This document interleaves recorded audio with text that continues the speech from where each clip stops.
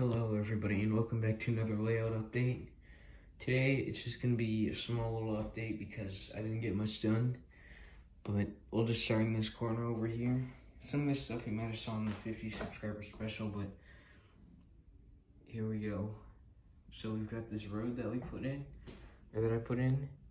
It doesn't look great, but I'm just saying that it comes out from there, and then at one point it splits off to come over here.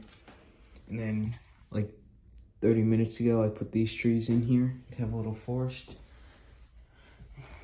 So, I think that's turning out pretty good. I fixed some of the ground turf in there because it was not looking great from all the stuff that's been on it and moved around on it. But, yeah, y'all seen this mountain? I put this little track in, like an old track. I ballasted this track and put that little stud end piece in there. I had a couple of these from that Atlas track haul that I got not too long ago. They just made it a little track pieces, but yeah, so I ballasted that, put some dirt on that. I put dirt here. That might have been the last update, but yeah, I think that turned out pretty good.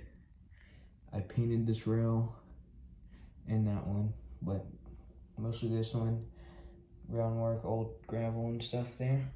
So yeah, then ballasted all of back there to right there, and then did some groundwork there, and then literally just finished gluing this down so I could have it ready for the update. So that's drying. There should be at least plaster cloth on there by next update.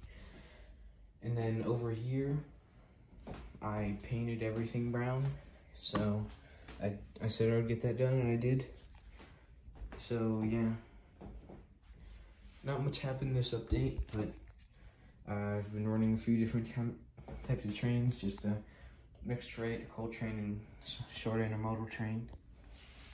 This is just my yard for now because I don't have enough track to make a big, the full-sized one that I'm gonna do. But yeah, shots from especially like right here are pretty good of everything scenic and stuff. Everything's starting to look good. I mean, not good, but it's starting to look okay. I'm not the best at doing scenery, but yeah. So yeah, here's this building you've seen a million times in like every thumbnail. So yeah, that's pretty much it.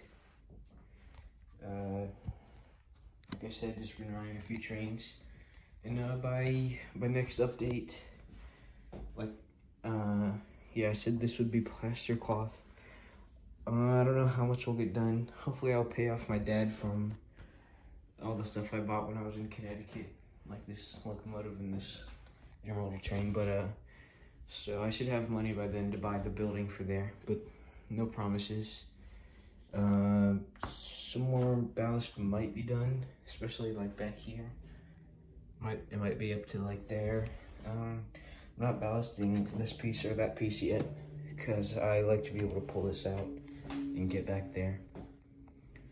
But that's pretty much it for this update. It was a nice short one, and I appreciate y'all watching, and I'll see y'all on the next one.